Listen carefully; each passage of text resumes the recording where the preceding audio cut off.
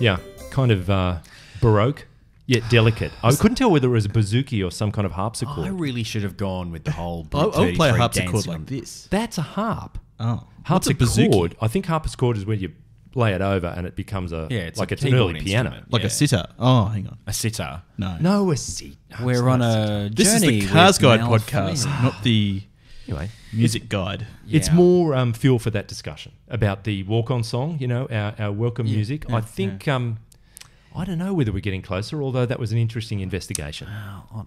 On my occasional trips here, it seems to be getting worse. Okay, look.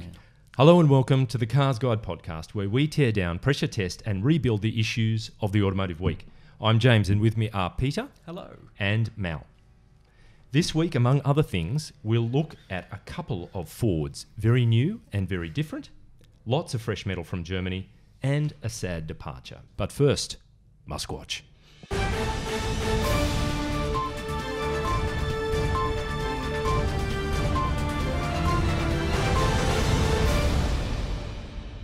Well, the dear leader Elon has been super quiet this week. His Twitter feed has mainly been retweets of other people's stuff and suck up comments to journos that have driven the Model 3 twin motor and liked it. So he's been retweeting praise, that well, ultimate sin. He's had a little bit of stuff to say about the Boring Company and tunnelling here and there, and other things about Mars and alleged discovery of water on Mars and what that'll mean for when he lives there and all that stuff. Libertarian But nonsense. mainly, We're struggling for material. Motor Trend tested the Model 3 with the two motors. Dan Neal at the Wall Street Journal quite liked the car. So, of course, Elon, this is part of his reply. Thanks, Dan. You're a tough reviewer. So this means a lot coming from you. Please let me know even smallest nuance that can be improved. I didn't realise the Wall Street Journal did car reviews. Anyway, That's they do. also going to be a long list. But I mean, that's a total suck up because if someone takes a crack at the car, he's just all anger, fire, and brimstone. But if you despises like the the car, media. let me know. I want your feedback. Yeah, you don't really want the feedback, in my opinion. Also, we've got to say that earlier this year we said in March that John Thompson from Vilas Capital Management, he'd predicted that Tesla would be bankrupt by now. So three or more months down the track. We reported that and we said we'd keep an eye on it. So egg on your face, Johnny boy. Yeah. Tesla is in fact still in business. Didn't seem likely, did it? Didn't, but it is. But we'll reflect on it next week. Exactly. That's to be correct. Well, move. to that end, Bloomberg Tracker, Model 3 production, 2825. Who would So- have thought we're not there yet? No, so, Tesla a couple of weeks ago claimed the 5,000 in a week. I've got to say that the Bloomberg Tracker, that's been a fairly consistent yardstick right the way through, has never got to 5,000.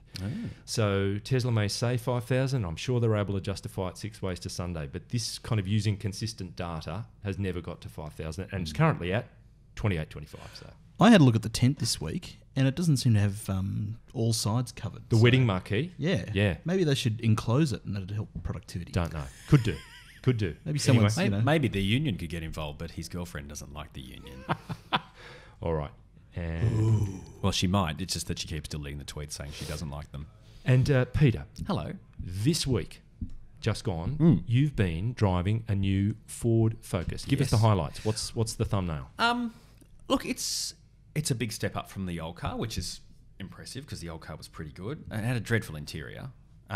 It was a button fest, the old interior, and not in a good way. So, in fact, there were so many buttons, Ford was able to cut half of them out. Just half the buttons gone like that. Right. So it's a much calmer place to be. Very i30 inside. Yep. Which is not having a crack at all. It's really both have. I've had a series of i30s before, so I'm kind of like, oh, this looks familiar. Drives really well. Ford talked a lot about reducing friction in gearboxes and. But just to hold you there, do you think in all seriousness that Ford is taking its lead from Hyundai, or is that just a kind of category-wide trend towards a certain look and feel? Do you think Ford was influenced by very Hyundai? much a category wide? Okay. Because Yep. you know how they're all doing this thing where it looks like you can take the screen with you. They're all doing that now. Let's face it. So, but for good reason. Yeah. But one of the things about the car is it feels a lot bigger inside. It is slightly bigger, but they've pushed the dash away from the front seat occupants. There's Okay. more wheelbase.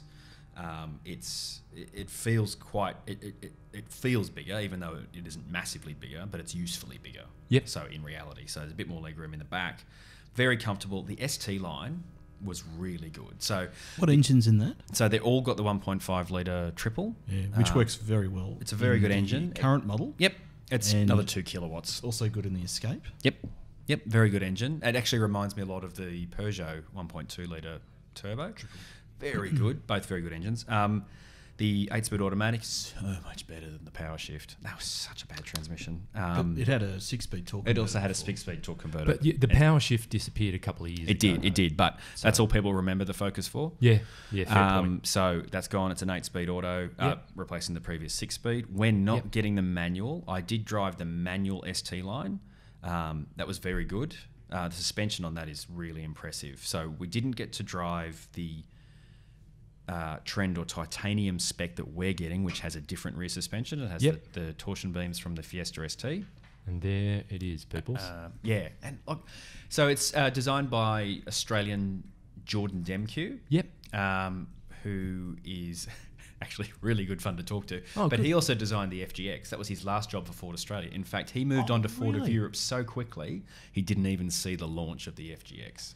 Wow. Okay, Yeah. because for what it's worth, I thought the FGX was really attractive. Yeah, I yeah, thought yeah. it was a great job. And we had a really interesting conversation about the genesis of the design of that car. And wow, some stuff that I'm going to have to take to my grave. But Right. They're very proud of it, though. they are, and they should be, because it was a striking looking vehicle. This obviously isn't striking. This is very mainstream. It's quite curvaceous, though. It's a bit Coke bottle-ish for a It is. five-door hatch. And you'll notice that there's a lot of elements from other cars in it. I don't know if it's deliberate or not, but you know, the rear doors there look very much first Gen 1 series. The Hofmeister. Hofmeister kink, and that actually, it's functional. It removes that 6-light structure.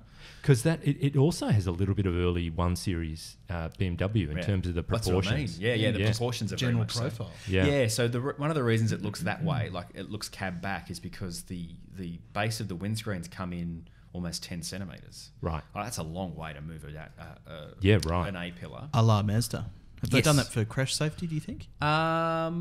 No, I don't. Well, they didn't say that, but it could be that. So this is a clean sheet. This is on the new C2 platform, which is what I guess you'd call Ford's answer to VW's MQB. And it's most of the cars, well, they're all lighter, between 50 and 80 kilos lighter, 88 kilos lighter, depending on the spec. We're only getting 3. No diesels, no manuals. And when? November. November. Yeah. Looks quite grown up. It does. The other car was pretty wild for a mainstream car, and both inside and out, much more grown up. Really nice to drive. Like, we had pretty smooth roads where we were. So until we get it on our crap roads, we're not really going to know Damn how you, it rides. Europe. Well, It's a couple of Monte Carlo rally stages. Let's be Fantastic. frank. Yeah, that was fun. no, I was just Name going to... dropper. I was just going to move us on to another Ford product that is very, very close to arrival, and our own adventure editor, Marcus Craft. Marcus Clark. It's a street in the city of Canberra. Anyway, and a person. But Yes. Crafty had a go up in the Northern Territory for a prototype car, so very close to production. And Mel, you had something to say about this car. Yeah, so that was what it actually was. Is the international launch of the Raptor, and for once it was held in Australia, which is great. Yeah. So Marcus just toddled on up to Darwin for 3 days, As you do. and drove the car on a variety of surfaces. Now the big question mark with the Ranger Raptor is 2-litre engine, 10-speed auto. It's a lot of gears. Is it enough? Is it too many gears? It's enough gears. And look, we are so excited about the looks of this thing. It does look good. It looks I'm not even a fan of this sort of stuff. like but I reckon what it you looks would like hot. to do to a Ranger straight out of the box. You'll have to read the review on the site, but Crafty found the 2-litre somewhat lacking. Yeah, he had some reservations. So Yeah. it seems as though some of the naysayers may have had some naysaying in the right part of the world. And, it would seem that there is no replacement for displacement. Yeah. So, like Mel says, As yeah, someone look, says, It needs a donk, does it? yeah, and it also needs more of a donk, I think. and it needs AEB. Oh, it definitely because needs that. It So doesn't what's have the AEB. excuse for Regular. no AEB? Yeah, there are other Ranger The updated models that have Ranger will AEB, have it. and the claim is that this car will have it soon. So if you're an early Ranger Raptor buyer, you're not getting AEB, so you're first in the queue, but Can it retrofit? You don't get that. Can I Not say, sure. based on the performance of most dual cab ute drivers on the M2, I don't think they're really going to care about AEB, but they should. Yeah. For the people they're following. Yeah, but I think also just the tone of it, Crafty, was a bit of a nudge, wink, wink. Don't be surprised if you see something else under the bonnet in the not too distant future. So interesting. I would love for it to at least be the 3.2 litre 5-cylinder. That would be fine. Yeah. But we'd also love to see the twin-turbo V6 petrol. Yep. We expect America to get, but let's bring back the Who knows? 2.55 cylinder, I reckon. Put the old Focus ST in there. Make it warble. it'd sound glorious. I And reckon use it, 40 litres per 100 Ks. 351 Clevo. Or Not maybe an a LS1? Windsor. No. Not It's a got to be, Windsor. I'd say, that's a bit limp-wristed. Come on. 351. Well, a Clevo then. All right. Now, I last week was unable to tell anybody what it was like to drive the AMG. And you could see the C63. frustration on your face in that photo. He looks really upset, doesn't he? Really upset. C63, yes. And I can tell you now, very simply, it goes like stink. It's Yes. dynamically really terrific. And the new 9-speed auto is fantastic. Is it So as leery as the old one? It's loud, really loud. No, but I mean to drive. Yeah. Yeah. Oh, yeah. And Yeah. the dialable traction control on the wheel, it's just like a little colour wheel. where you Manatino can, style. Oh, you can dial it up or down. Taken from the GT, I think. Yeah, well, no doubt. Yeah. It was funny because during the launch, the cars that we drove on the road did not have that feature enabled. But on the private test facility, yes, because it was one of the last things to absolutely be signed off on the car. wow. So speaking to one of the engineers, he said, yeah, look, it's just one of those things that takes time. And, so it may not... Oh, yeah, no, it'll definitely happen. It's just it hadn't happened at the time of that launch. Cool. So, I mean, just for people who haven't driven both of them, the M4 is more of a precision tool, isn't it? Whereas this is quite about fun, like just flat out It's fun, a brute. isn't it? Yeah. It's a brute. Yeah. It's a muscle car. Yeah. But in the German In the German definition way. of the thing. Yeah. It's from an engineering point of view, it's pretty impressive. It's beautifully put together, and there's the prerequisite amount of Ben's luxury in there. Yeah. So if It's that's horsepower metric. it's fun. It's a lot of fun, and for the people, the target market for that car, this one, it's perfect. Yeah. They'll love it. Cool. They'll love it. I'll expect to hear a lot of... Did you around drive my the ear. RS4 Avant we had a couple of weeks ago? No, but I've driven the RS5 in coupe form, which I think is the same powertrain. Much the same. Yeah. Same No, setup. I think this one's, I don't know, it was a little time between the two, but boy, They're quite different. I mean, that's rear-wheel drive and nuts. The other big thing the updated C63S gets is it's another sort of step ahead with the adaptive suspension. correct. So Yeah, it is. It's I'm keen to see if it's as capable of ironing out the bumps as the E63. well, steel springs, but with adaptive dampers, and Germany is just a ridiculously prosperous and well-organised country, and their roads are the best in the world. Yeah. So all you find yourself doing is going, gee, this car rides beautifully.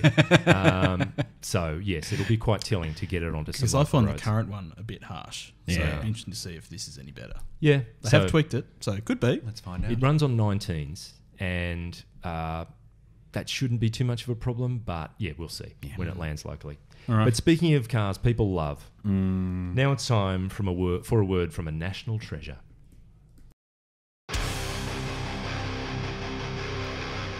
Two words from Winton to the 2018 competition. You lose.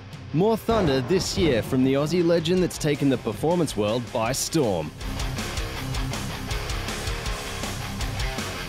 It's a piece of street art honed in a tough neighbourhood. Bathurst. Aero efficiency holds the Winton Turbo down, but nothing holds it back. Talk of the devil, the upgraded Redback 2-stroke V9 Turbo now howls with even more power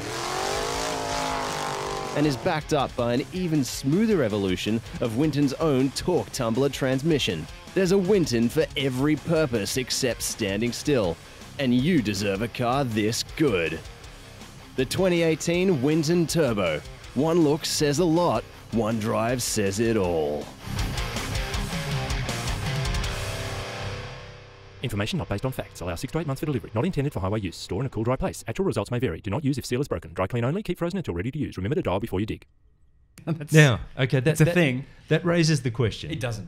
Winton, what can you say? What haven't we said already? I suppose there's much more. Well, But Still where's just Frosty? as far from Albury as it was last week. Where's We'll our be- mate? We'll Our be mate, forced to make it up, I think. friend of the program, Frosty Chops. He's been around. He's been around the place. Last we heard, he was organising the Winton Festival of Speed, which is happening very shortly. But also, you didn't hear it from me, but he's been in the background. It was announced today that Nine Network and Fairfax have merged. He was kind of Did he backroom grease the wheels? networker in the. Yeah, I absolutely. thought he'd been greasing the wheels in the tent at Tesla. Look- That's how they hit 5,000. He's a mover and shaker. He is, isn't he? Well, they put a bit of a target on Winton Turbo production as well, Right. 5,000 a week. Yeah. They're at about 16 at this stage, so Frosty's feeling bullish. 16,000? 16,000? No, 16 units. Oh, right. I was going to say, that is an overachievement. So, look, no one knows media, digital publishing, and how to close a deal better than Frosty. So he was there in the boardrooms, and big tip of the hat to him. He's been up to that. So good on you, Frosty. We will get him in here one day. He promises. He still promises. Yeah, that's all talk. But on other matters, BMW's M2 competition is now a reality for Australia. Yes. Oh, that's not. That's not that. There we are. So the competition Pure for 2018, cut price M car to cost less than 100K. That's so impressive. This ripping little car for less than $100,000. Now, for most people, $100,000, a lot of money. A lot of money.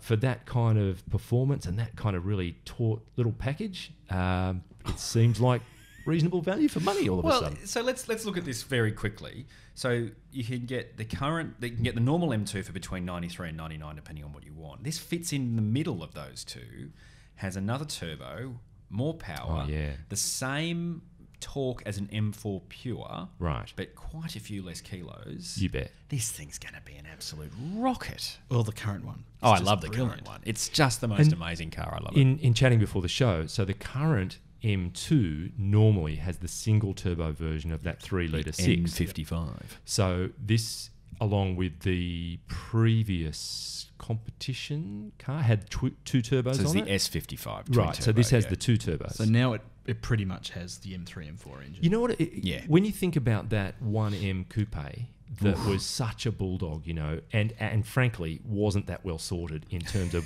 when you got it up to its limit, particularly on a circuit. It was a bit wild, wasn't it? It was wild. It was unpredictable wild. You're starting to put power through this thing that puts me in the same frame of mind. Like it would be very interesting to drive it on a track. The M2 is really lively as it is, and I reckon that car kind of sparked M back into, actually we can make fun cars, because the M4 CS feels a lot like it, whereas the standard M4 still feels a little bit leaden. I mean, it's still a great car, but you think there's a bit more in this. Yes. And then you drive the new M5, which will swing out to 45 degrees without you thinking about it. Yeah. But safely, happily. Only if you ask it to. But only though. if you ask it to. That's exactly right, because if you have it in all-wheel drive sport, you cannot unstick that thing unless you're a complete numpty. Yeah. And that seems to be what M has found. They've found this really nice line between too wild and boring. Yes. But boring good. Yes. And I think they were kind of edging more towards that in past years. I felt towards a more of a benign Audi feel. Right. It was very safe and very fast, but there's some fun back in it. I couldn't agree with you more. When you think to an 80s E30 M3, how pure and light and kind of delicate that car is compared to An M4, and even the last M5. That last M5, Yeah. say a 2016 M5, it felt quite remote. So it's almost as if the M BMW thing was drifting away from its reason for being. Yeah, and I know I rabbit on about the E60 M5 a lot. It was heading that way as well. It had this amazing... Because Peter used to own one, used to own one. in case you didn't know that. It had this monster V10 in it, but the rest of the car didn't really have that same character. So it was kind of like an engine looking for a car. I still loved it, and everyone who drives it goes, actually, it is pretty good.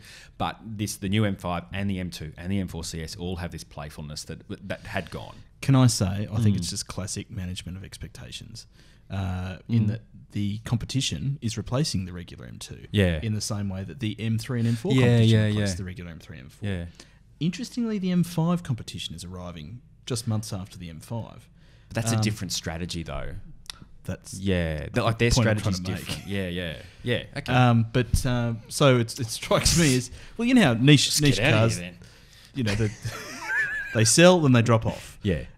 With this one, they've waited a couple of years to give the hardcore enthusiasts exactly what they want to sort of keep that But haven't we demand curve going. Haven't we had a weird market where we kind of got the competition M4 that other people had as an option as a standard? Like, because in Germany you could get like 7 different M4s, whereas here we got that one, and then we got the CS, and then the Pure came to bolster the numbers. Whereas I think overseas, particularly the US and the bigger markets, they always have these different specs. Yeah, and look, we've proven that we just love to buy the best and most expensive. Always do. So why not just give us that and nothing else? And given the price of this, why would you keep the other one?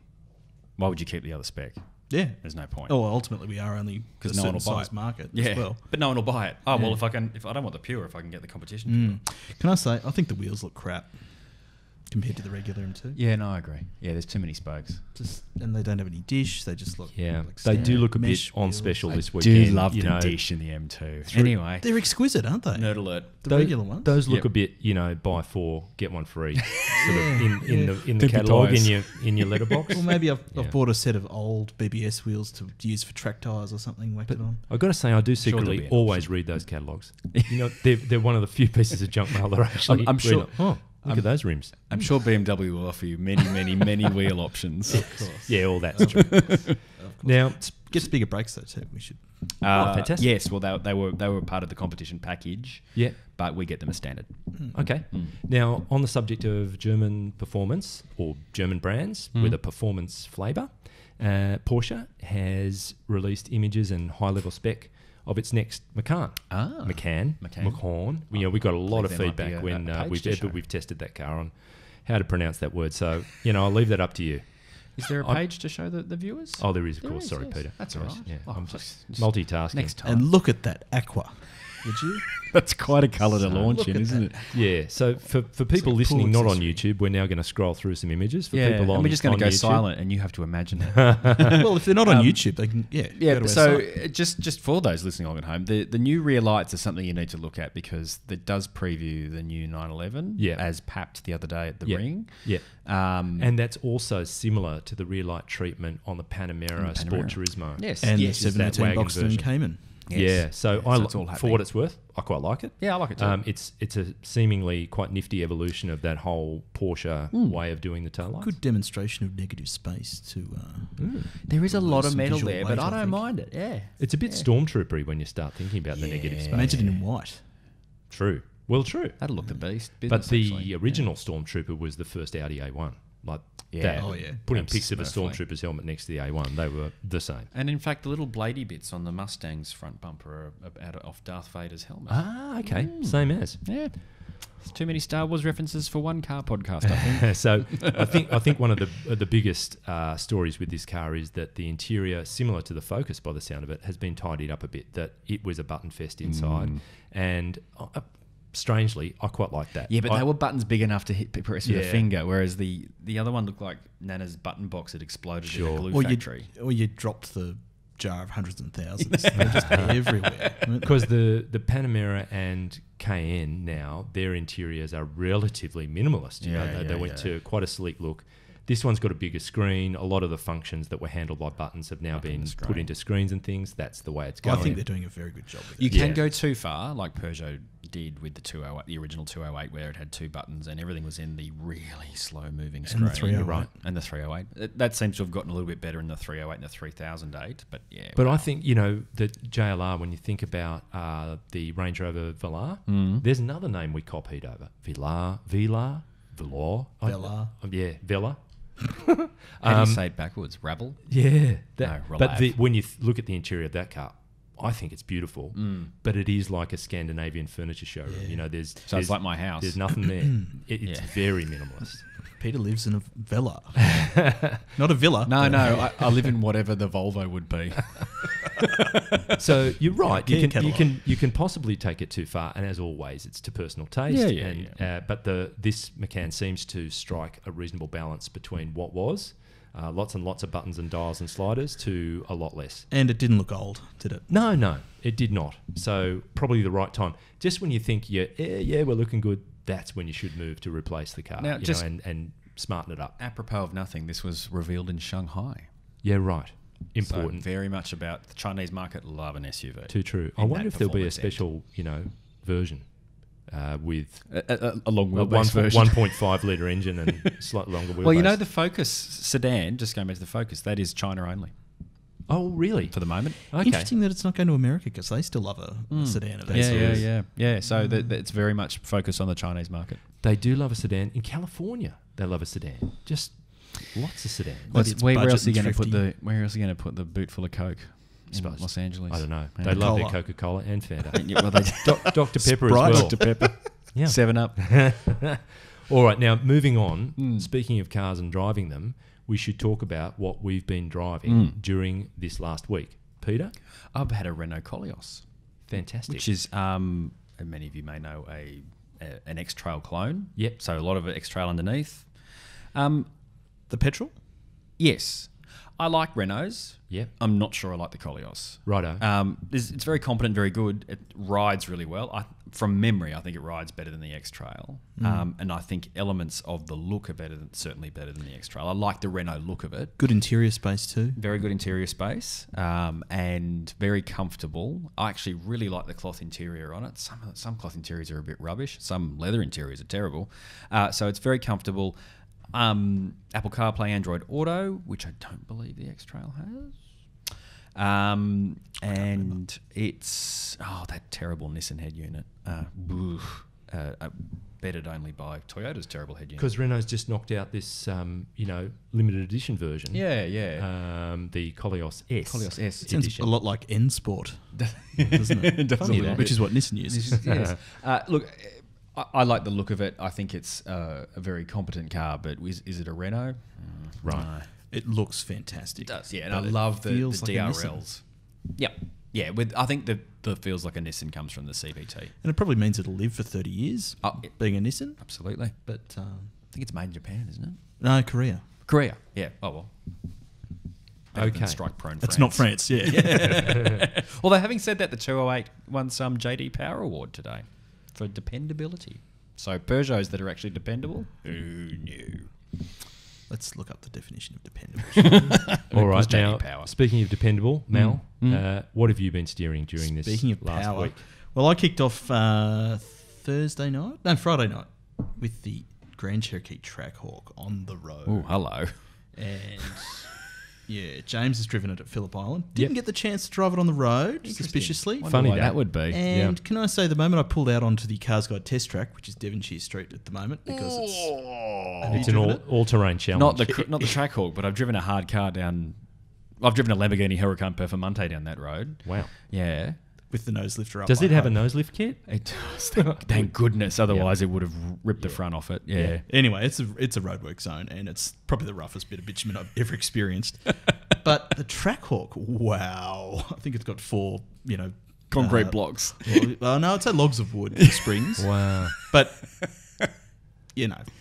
you can only do so much with an old platform like physics. that by shoving in 522 kilowatts worth of supercharged 6.2 litre V8. So you need to make it work. But it's a bit rough on the road. Yeah, but I mean, I think that car's primary job is, hello, friends, get in this new car I've just bought. Yeah. Stand by. I'm going to go from 0 to 100 in an eye blink. Yeah. Wow, everyone cheers. Great. Job done. Park Everybody it. Put loves it in that the garage. stuff. Straight to the servo. That's it. Yeah, straight to the servo. I think it's 3.4 seconds, 0 to 100. It was Yeah. 3.7. And people really love that. I mean, I don't know about you, but I take people on joyrides in fast cars, and they don't care about the cornering, even though that's actually the most fun. No. But when you stomp on the throttle of a car that can do sub 4 seconds, 0 to 100, people are either rendered silent, Yeah. really emotional, like crying emotional, or lots of swearing, and it's They really learn funny. how to say the F word. Yeah. Can I say this thing? Reaction to your right foot from idle is second to nothing bar. Well, it's supercharged, right? Well, that's a supercharger for you. yeah. Supercharged, big fantastic. capacity. It just goes a hammers. whooshka. And it Yes. sounds great.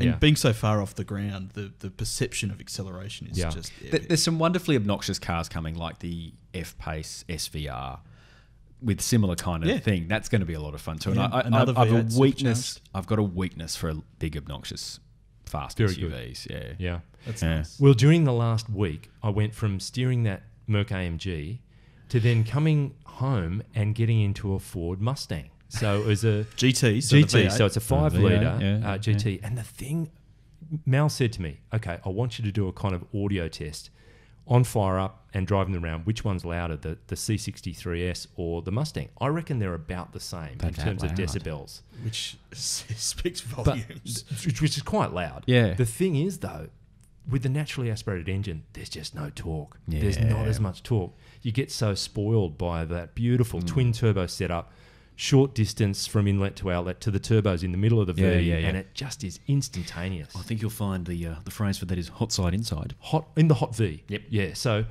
that is a big difference for me. It's also $100,000 worth of difference. That's right. But having said that, Yeah. I drove the Stinger GT again this week, Yeah. back to back with the Mustang. Nice. Oh boy, the Stinger. It's a special machine. The responsiveness of the Oh, twin cool. turbo. Oh, is- that's good. Yeah, yeah. It makes. I mean, the one I drove had the optional exhaust, the bimodal exhaust. It just sounds like a Commodore with an exhaust, Commodore V6. Wow. It doesn't sound great, but it's just a nice. I like a drive. sleeper. Well, the funny thing was So going don't from, get the exhaust. Yeah, and yeah. Just make the most of no noise. Hot tip, kids. going from the Mustang to our long-term Volkswagen Golf R wagon.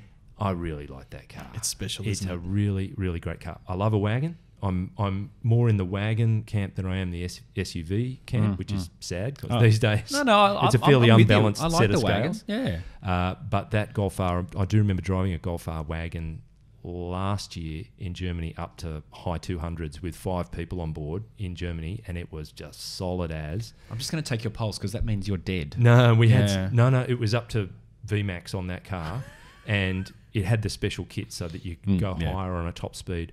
And someone in an old M-class Merc kind of pulled out of the Staggered middle into your lane, lane. just whoa, and dynamically it reacted really well. Braked beautifully, stayed stable. It was not a drama. Yeah. Really fantastic car. And yet it handles the CarsGuide test track Devonshire Street Yep.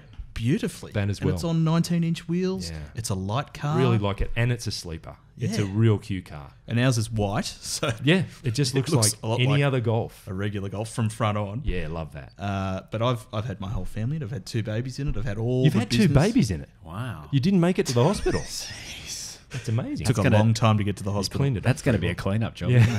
Have to hose that It's a car dark out. interior. Yeah. Anyway, but it's a real all rounder. That It thing. is. It's a nice My car. long-term It's a station Kona's wagon. about to go back. That rides really well too. Doesn't go as fast. Okay, but the gearbox, the VW has really over the years developed its dual clutch gearbox so well. That new 7-speed. Yeah. Yeah. That I've only driven in an Audi. And It's excellent. with the Golf R spec 2-litre, I think it works Yeah. really well. Yeah, definitely. Not so much with I had it in the Tiguan 132 TSI, felt sluggish. Right. But it's calibrated really well on the There, Golf there R. used to be such a large disparity between just normal mode and putting it into sport. Yeah. Normal mode wasn't enough. Sport was too much. Yeah. In this car anyway, and I take your point about it being the R, sport is great around town. Sport is a really nice drive. The gearbox picks up quickly, the whole bit. Well, let's It's lovely. face it, they've got a lot of data on that gearbox now. It's Yeah. in everything. It doesn't go into that frustrating paralysis if you ever braked and accelerated at the same time. So people that happen to, in autos, like Yeah, to yeah, left foot yeah. brake were constantly, oh my God, I'm going nowhere. This car has had a meltdown. That sounds like self-protection mode. Maybe. They're probably building them tough enough these Yeah. days. Yeah.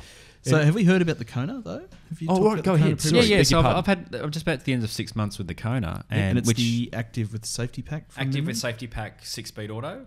It's a very good car. So the 2-litre. 2-litre. Yeah, I two-wheel reckon drive. the reason everyone buys the active is because I reckon it's probably the best one. It's the best. It doesn't look like the base one, does it? No, Still well, none got of them alloys. do. Yeah. So it's got alloys. It's got the safety pack is excellent. It's never. I don't think it's ever done anything stupid. Like, the previous long turbo I had was the Forest. It was constantly screaming at us, so we ended up turning off the safety system because it just drove us nuts. Whereas the Kona, not only does it have lane keep assist, it's actually a very subtle one. It doesn't scream at you. It just gently steers you back away from the edge of the lane, and you can switch it off. But as a car, it has coped with our constant moving feast of furniture and gardening and The lane assist, when you say switch it off, is it just the button? Just a button. Yeah. Same on Santa Fe, Yep. which is good. No You mucking don't have around. to dig into menus and Yep. all that. It's great. I think one of the reasons why the Kona is so good is that it's compared to the CX-3, which is closer to a 2. Yeah. The Kona is an i30. Oh, it's not jacked up i30. And the i30 is a brand new platform, and all the bits inside it are brand new, all the controls and multimedia, etc. Brand new. chassis. Big step ahead from the old car, the Yeah. i30. I mean, I've had 4 i30s in the last couple of months. You've been driving a lot of cars, Peter. All at once. And every time you get into the i30, you think to yourself, how does it get better than this? Like, what car is better than this in this segment? There aren't many. Talking There's about none, I driving reckon. cars. It's a safe choice, isn't it? Driving multiple cars at once. I once worked with a fella who said he absolutely had to get 2 cars from one little village that he was in South Australia to the next one. No way, no one else, no trailers, no nothing. So he got in one car, drove it a few hundred metres up the road, came back, got in the other car, drove it a few hundred metres past the one that he'd just driven, came back, got that one, and did that kind of leapfrog thing for kilometres after kilometres. He got the job done. It took a while. I bet he was fit at the end.